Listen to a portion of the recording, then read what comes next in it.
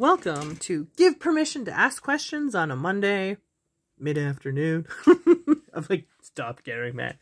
Episode 99, Season 3. So we are slowly making our way.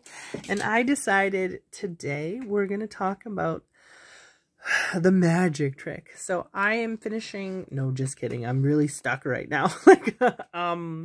Love is a deeper understanding of self. I'm on chapter 6, and it's the second book in the series of Love is, and like, what is love?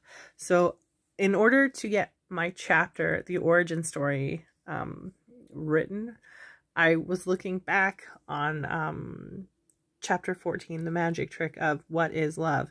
So I've been pretty quiet about what is love. I haven't really told anyone because it's kind of like a side hustle. It's not really part of the Legendary Journey series. It's its own little series in itself. And like, I don't know if I'm going to finish writing the second book this year. So I really just need to sit and write, and enjoy the journey of writing right now. So give yourself permission for your heart's desire. And so what I like is hope deferred makes the heart sick, and like, understand what you love, understand your heart's desire.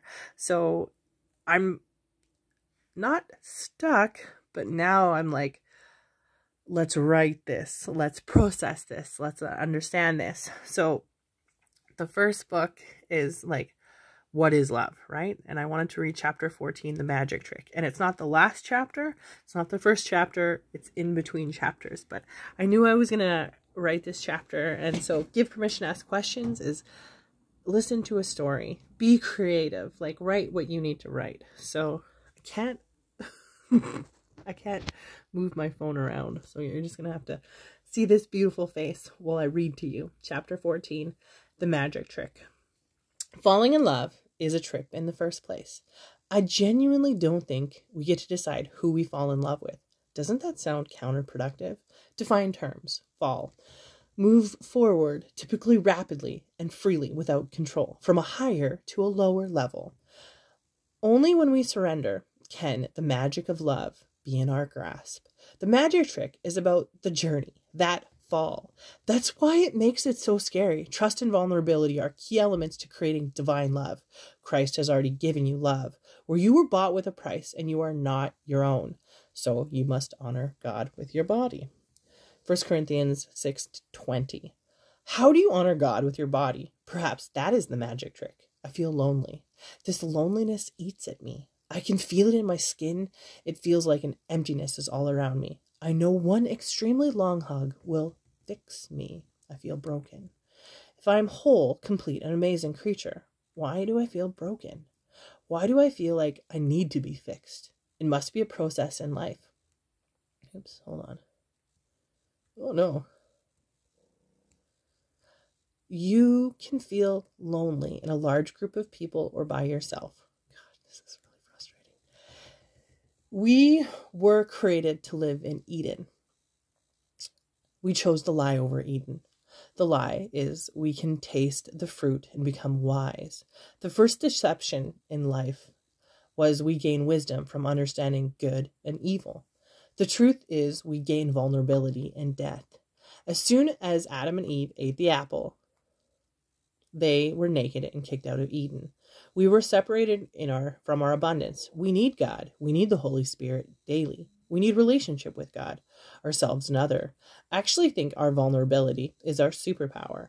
God punished us as humans in the most lovingest way possible. Dependency on God is the gift of life.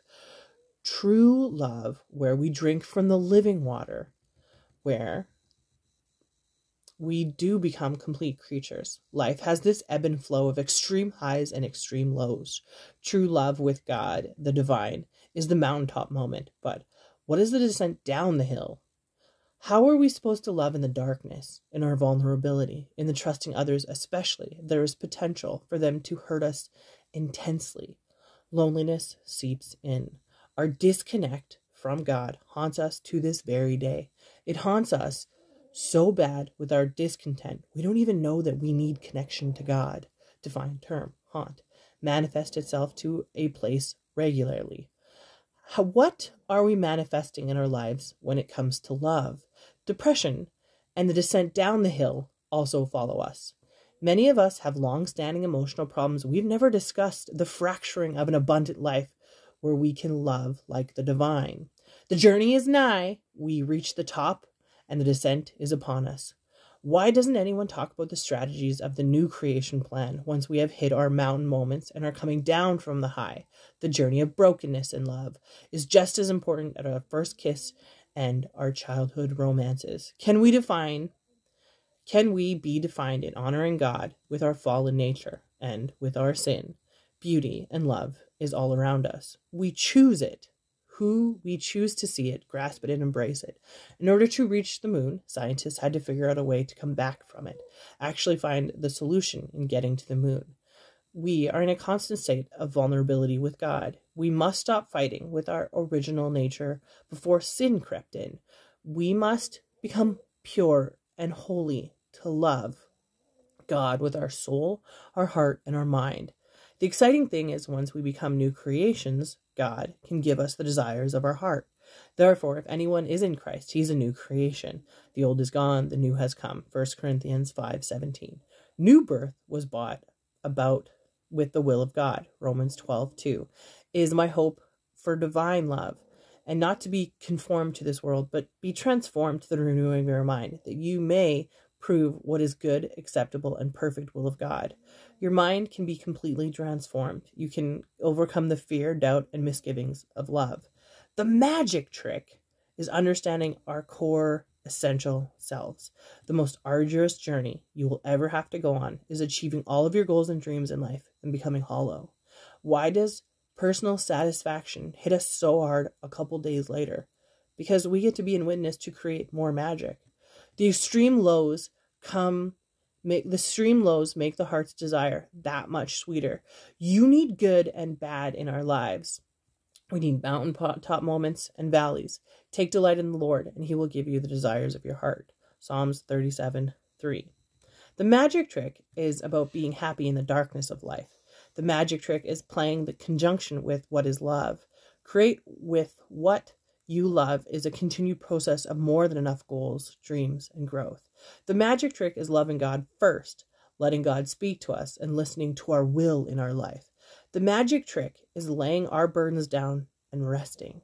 Life is very broken. We can choose to be in healing energy or hurting energy.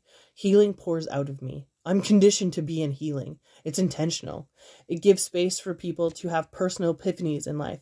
I thought this chapter was going to be the fall in love is the magic trick. Nope. I repeat, falling in love is not the magic trick. Alignment with God and your heart's desire is. Do you see magic in your life? Would you like to? Remember the first magic show you ever watched? Remember the first thought of confusions to a miracle? That's how did they do that?